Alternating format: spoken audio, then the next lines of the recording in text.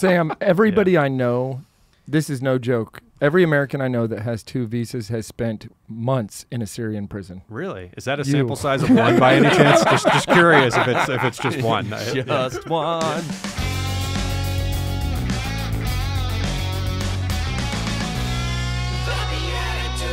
Hello, BeatiDudes. Welcome back to another fun bonus edition of the BeatiDudes. My name is Paul Kolker, and I'm joined as always by my co-hosts Nick Besner. The most worldwide of BeatiDudes worldwide. That's right, and Jeff Scheffelbein. Konnichi what?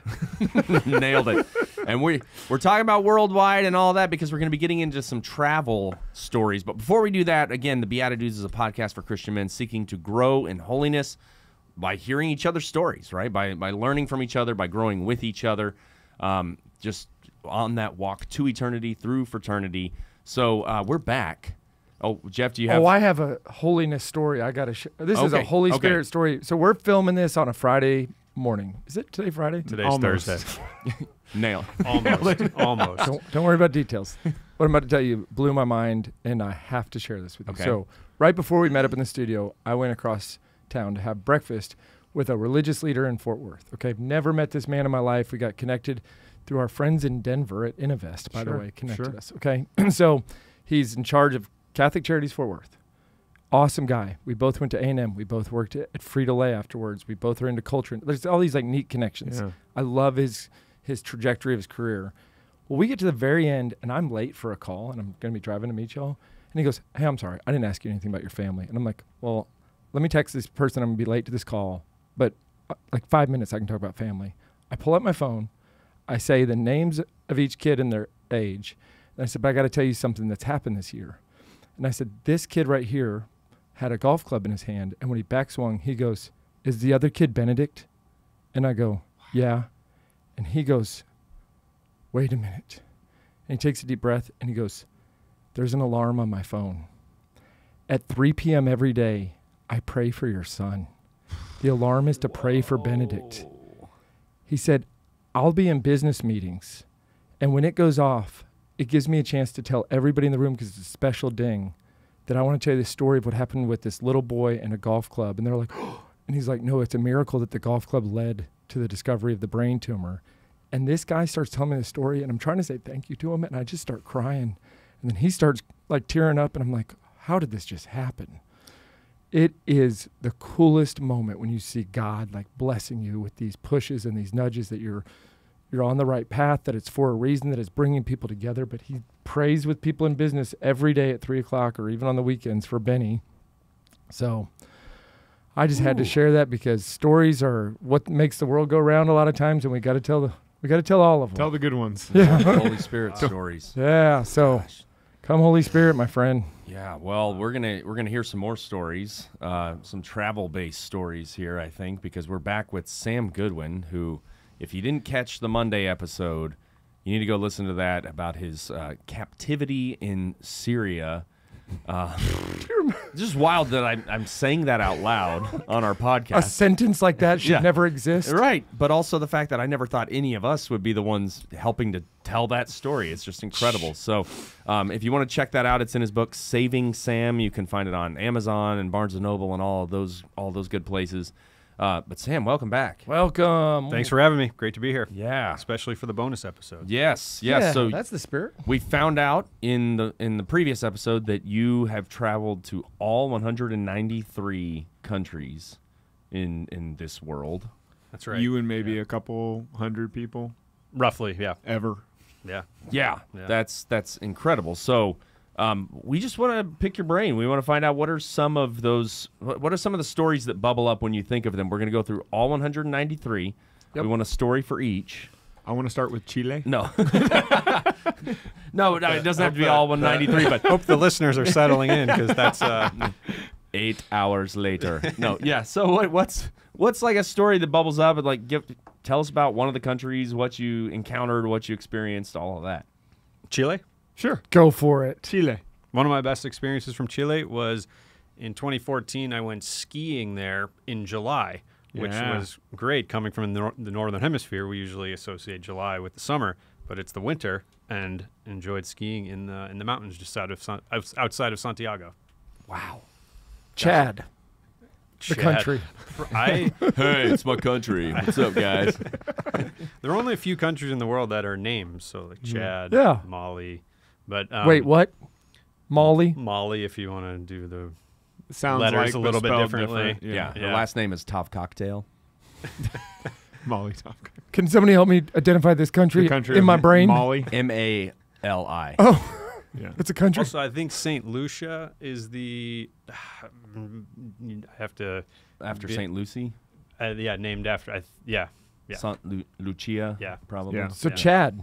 Chad, I ate camel in Chad. Yeah. Wow, is that what happens when they break down? That's one of the things that can happen, I think. You, I think. Yeah. you drink out of them? All You the don't get stored it. water? You don't get a tire change. No, Well, that's how No you stay diet alive, waiting for the next camel to come by to get you. Well, it's a Luke Skywalker situation. You got to cut them open and nestle inside of it. that could work, maybe. Could work. Yeah. Did you ever listen to Animaniacs' Nations of the World song? I remember the states one. They did a U.S. states. Oh, The they first one was United States, Canada, Mexico, Panama, Haiti, Jamaica, Peru, Republic Dominica, Cuba, Caribbean, Greenland, El Salvador, Chile, Puerto Rico, Colombia, Venezuela, Honduras, Guyana, and still Guatemala, Bolivia, then Argentina, Ecuador, Chile, Brazil, Costa Rica, Belize. I could keep going, but then it would blow my cover that I don't know what I'm talking about. You do know what you're I talking memorized about. that before they had Google. I just pressed play over and over, writing them down. There you go. Okay. I mean, I have questions for you. We're going to this side of the table. Anybody who talks to Jeff has instant questions. Yeah. About life. Oh, I meant about your life, but yeah. I've got the 50 states in alphabetical order, but that's it. Yeah. Tanzania. Animaniacs also. Oh, yeah. Yeah. Tanzania.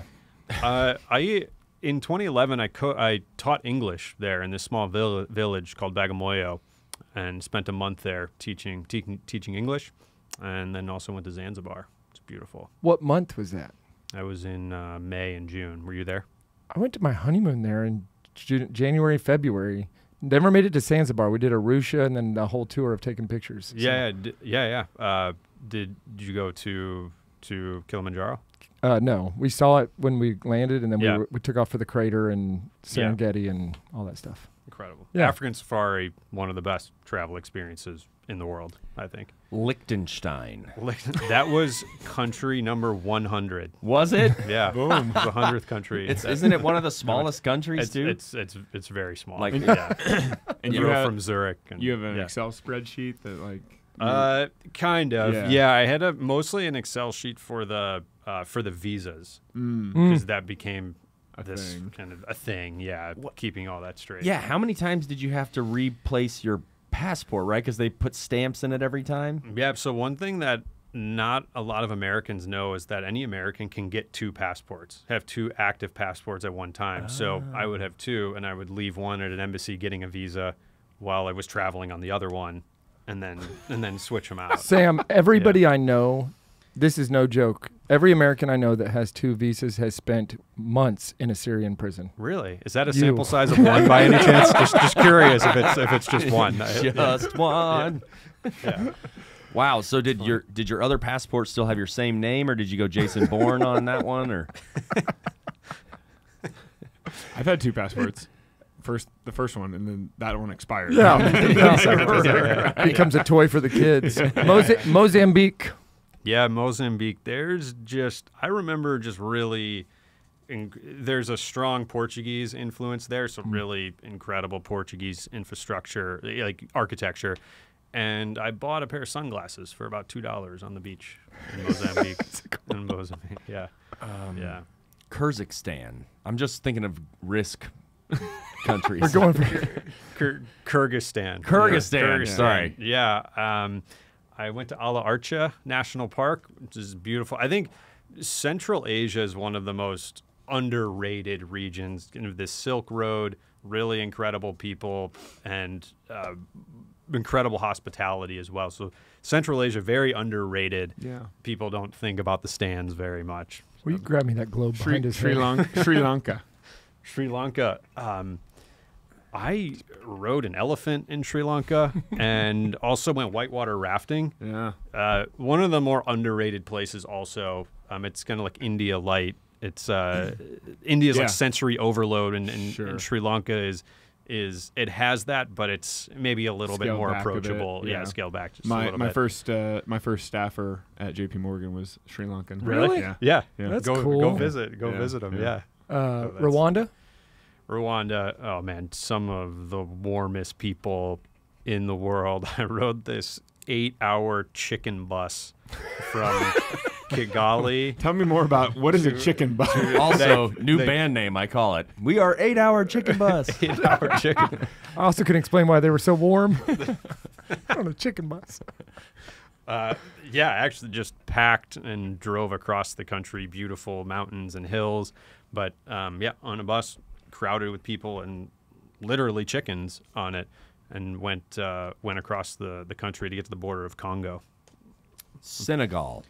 Senegal. In Senegal, I stood at the westernmost point of continental Africa. Wow. Which is just outside of Dakar. If you're looking at the globe Yep, there. yep. It's on the west side. It's on the west side in case you were, yeah. Not the most western part of Eastern Africa. The westernmost part. How about Samoa? Samoa. So a small island in South Pacific. Okay, quick story from Samoa. Please. I was there in 2018, and when I arrived, a friend of mine had connected me with his friend who was a local Samoan. Her name was Marissa, and Marissa picked me up at the airport, took me around. Great guide. And one of the evenings we were there, we went to an Italian restaurant for dinner.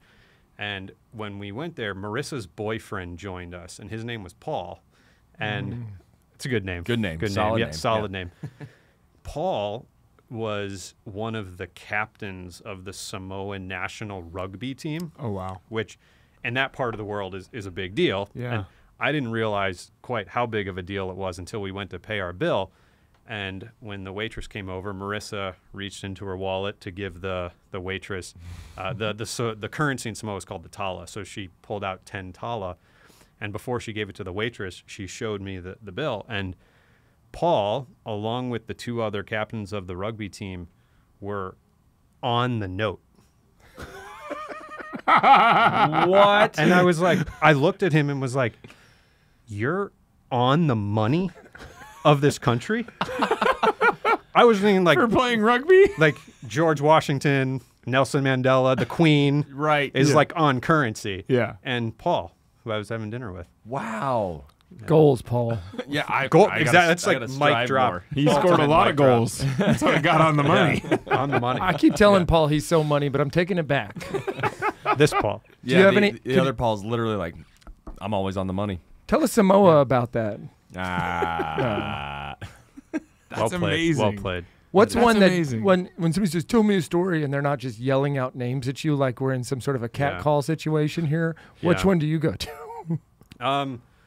One that I think of quite a bit it was in Israel, in Jerusalem, and I went the first time for a few days. I think it was 3 or 4 days. And the first day I was there, I went to the church of the Holy Sepulchre, went upstairs to the place where Jesus was crucified, and it was just packed with people. I mean, just ran. We couldn't even move. It was like 3 days later. It was the day I was leaving. I was about to head out to go back to the airport, and I thought, you know what? I'm gonna go and just I'm gonna go back there again real quick before I go to the airport. So I walk in the church. I don't know if any of you have been there, but it's like up this small staircase to the right, and I get up there, and there were 0 people there. 0. And I sat there at this spot for, I think it was about 10 minutes with nobody else. And I don't know how that happened, just the way that the people were moving. But I sat there for about 10 minutes with that spot, just with nobody else. And it was very powerful to sit there and experience that. And then 10 minutes later, a tour bus showed up, and 100 people What a came blessing. up the steps. But a blessing, something that I think about quite a bit. I can't match. I think I'm in like 4 countries to yours, but statistically at this table we've all been at 45 if you take the average. But I will say All about this: averages. I went up those steps And I was there in 2006, my first time, and nobody was traveling to Israel. There was a few Russian groups, hardly anybody from America, but most people weren't going to Israel in 06. And I get to the top, and this group is singing, "Were you there when they crucified my Lord?" And it shakes me so much that I'm having trouble walking, but I want to touch the rock. Yeah. And I'm like shaking, trying to get down to it. When I went back 4 years later, it was crowded. Still a beautiful experience. I don't take anything away from it. But what you're describing, I didn't have it solitaire, No, but that's it was 10 people singing, "Were you there when they crucified my Lord?" I'm like, it's incredible. Yeah. That was my Israeli accent. Might need to work on that one. I don't like his Russian. Yeah. And then do you ever send gifts back to your family from all these travels? Like, you ever send them Krogs or anything? You know, if I could start all over again, I probably would have tried to get one thing from each place or something. But A thimble or something. I didn't think about that until country 40, and you're like, crap. Can't start now.